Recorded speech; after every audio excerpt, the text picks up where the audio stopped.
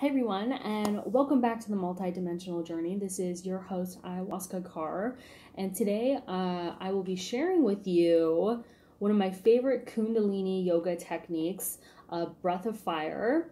But before we get into that, be sure to hit the subscribe button on this channel if you want to stay up to date with videos. Go and hit the like button if you like this video, and go ahead and share this video with a friend who you think could benefit from it. So Kundalini yoga, so incredible. If you don't know anything about Kundalini yoga, first of all, I got turned on to this yoga totally randomly many years ago, about 5 years ago, and it was through the artist Natam Carr. And this is actually why I've changed my last name to Carr. She's played a really large role in my life because of healing, through her mantras. And even when I started listening to her music, I had no idea that this was connected to Kundalini yoga or anything like that. But her music would play a lot in my ayahuasca ceremonies in the beginning of my healing journeys and that sort of thing. So I'm not going to get too much into the beauty of Kundalini yoga, but breath of fire is probably something you know about. It's an incredible breath work. It's so simple, and you can go at it your own pace. Sometimes people are really intimidated because of the fastness of it, and just remember, never push yourself beyond comfort. It's not a breath work that's actually recommended for women who are pregnant or you've had a history of seizures, but just also keep in mind I'm not there with you and we can't do this whole assessment thing and that sort of thing.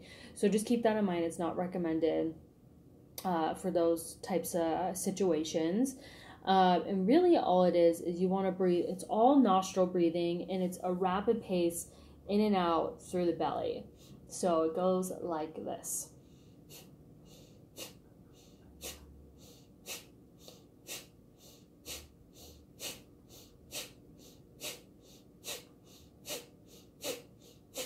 And so be sure to blow your nose before. I'm getting over a cold, actually. So, and I have my camera angled so you guys can actually see my body today. So, and really, if you're first starting out, really, I would recommend you just start out with like a set of 5 or a set of 10. Pause, maybe just take a few deep breaths.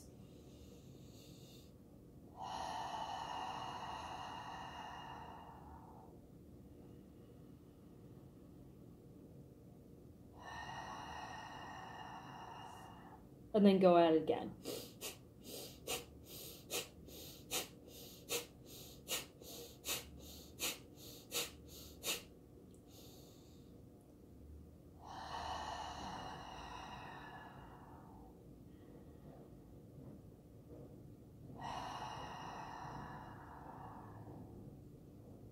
So I'm going to put this up here since we're done with that part.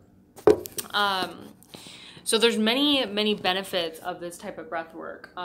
Honestly, like one of the, if you're wanting to dispel, if you're wanting to energize yourself, this will surely, kick up any sort of fatigue that you're feeling throughout the day. It's also a good way to dispense anger.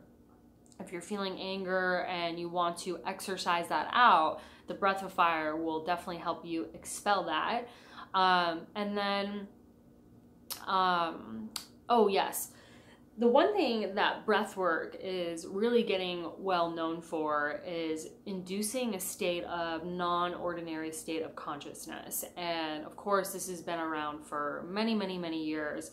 All breathing, pranayamas, breath work, that's related to a lot of the yogic philosophies and the yogic lineages is all also tied with mantras and mudras, and a way to do some self-psychology, self-hypnosis, right? To basically be the master of your own mind and body. This is the whole point of all these teachings.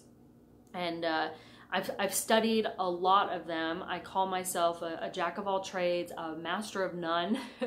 And so this is kind of across the board what happens with breath work. And so you're throwing yourself into this non-ordinary state of consciousness with the breath of fire. If you do it long enough, you can really achieve these states of buzzing, and you bypass the ego. You completely change your state. So if you notice yourself in a state and you don't like it, you're like, oh, I don't like this state, I want to shift it, then you can use the breath of fire to do that. Now, that's not to say to ignore every emotion that comes up and not process it, right? But this is just another tool in your toolbox to help you change state, you know, especially if we are feeling really stressed out, or if we're feeling anger, like these just really human things that we all deal with. And you are in the, you do have a tool in your toolbox already where you do the analysis paralysis. In my opinion, we all kind of need a corner, so to speak, for that part of ourselves, because there's no getting rid of the very, very human aspect in which we all need to work through our stuff, right? So the breath of fire can be that way to kind of induce this buzzing state. And I'm sure you've seen a lot of videos. Basically, the coin term in the breathwork community is getting high on your own supply. And it's absolutely true. It absolutely happens.